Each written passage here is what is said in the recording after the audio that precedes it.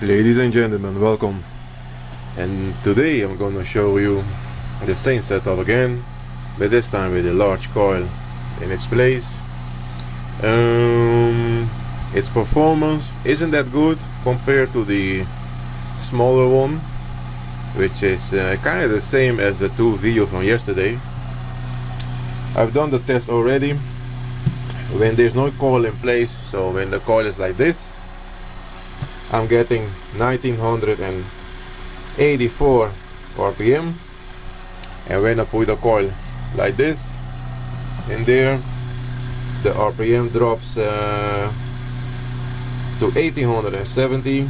That's about 78 RPM drop, which is far more than the previous video with the short coil.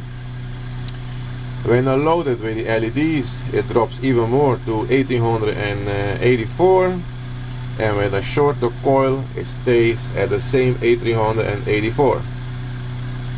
Open voltage, that's my over voltage, around 23.4, 0.5, and if I put the load on it like this one, it goes to 3.4, and the LEDs are flickering.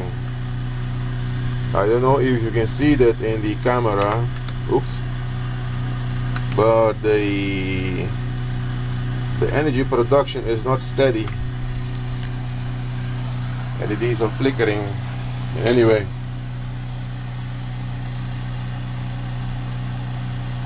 yeah, it is not that bad, but it's not that good either. I'm better off with the shorter coil in this case. I'm gonna stop it without hurting my hand. Yes, there's how it's look. It's looking now. As you can see, I have a hub for my magnet over here, and everything is turning at the same time, or spinning, whatever you want to call it.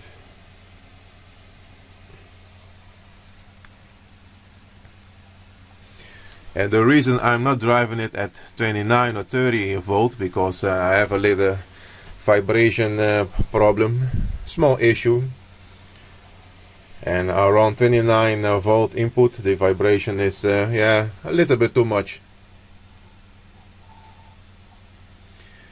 So what I can say with this setup, I did like when I had it, say, with a small coil. So I don't know, I will have to see how to improve on that one. It didn't slow down the rotor much when it was in its place. It did slow down when loaded, so we'll see what I can do on that part.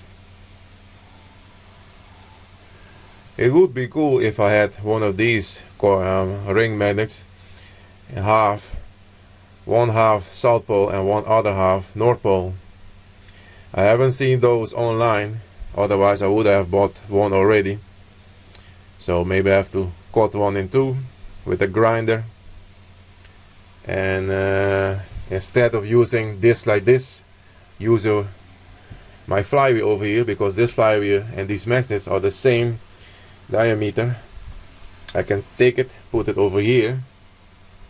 So in order to get a switching magnetic flux in the coil, I will have to have a ring magnet that is on one side South Pole and North Pole to begin with, and maybe then I will have even less drag, maybe. Anyway, other than that, everything is still the same.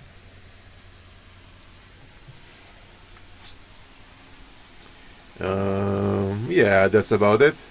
Hope you enjoyed it, and as always, thank you for watching.